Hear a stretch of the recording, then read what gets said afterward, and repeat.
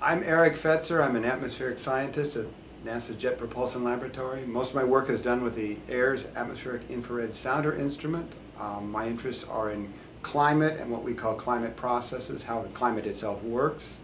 The ENSO actually is interesting etymology to the word ENSO. ENSO actually is a Spanglish word. ENSO, the EN is El Nino, the SO is Southern Oscillation, so it's a merged English-Spanish word. El Nino comes from an observation made actually centuries ago by Peruvian fishermen that there was often a change in local climate around the time of Christmas, around Christmas time. So ENSO refers to the child, the Christ child. So it was a coincidental that ENSO events or El Nino events often begin around Christmas. Southern Oscillation is a term coined in the 1920s by English climatologists, and it refers to an observation they made of pressure differences between essentially between Tahiti and in the Central Pacific Ocean and Darwin in northern Australia. And over time it was realized that these El Nino events, these changes in climate in Peru, were correlated or coincident with the Southern Oscillation events that were identified in another data set. The Southern Oscillation refers to large-scale changes in the climate in the tropical Pacific mostly, but not exclusively. The characteristics of those changes are off Peru, the ocean, which is normally quite cold, as even though Peru's on the equator, the ocean there is about as cold as Southern California, so it ranges between 50 Fahrenheit to maybe 70 Fahrenheit.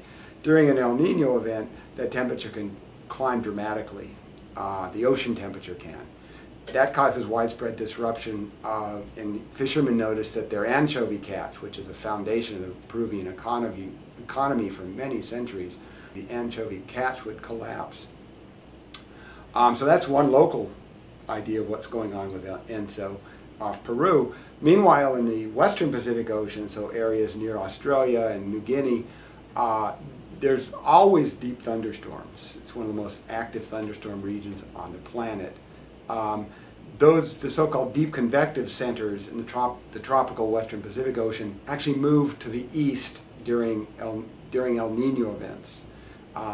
They can in fact move so far east that they actually lead to rainfall in parts of South America which normally are very dry, Peru being a good example. So during an El Nino event, Peru, which has a climate somewhat like Southern California, often cool, rarely very hot, rarely very humid and tropical, well, Peru then becomes very tropical during an El Nino event, and that effect that affects the entire eastern Pacific Ocean. So the Galapagos Islands, life in the Galapagos is disrupted. The biggest ENSO of the last several centuries was in 1998, and there was widespread rain in Peru, rainfall in the Galapagos, penguins and seals died in the Galapagos Islands, the fisheries collapsed in Peru. Okay, so that's mostly the eastern Pacific Ocean. The western Pacific, you get this shift in rainfall from the far western end of the basin to more the central end. And that can really strongly affect rainfall in places like tropical Australia, Indonesia, Southeast Asia, New Guinea. In fact, during El Nino events, those regions in the far western Pacific often experience drought. And if you remember back to 1998, there were actually very severe fires in parts of Indonesia during that El Nino event. And of course, when you have this, you don't have this rain in places like northern Australia or Indonesia, that can lead to widespread drought and has significant agricultural costs. And El Nino also has an effect, or ENSO has an effect on the monsoons. During El Nino events, India tends to get much less rainfall.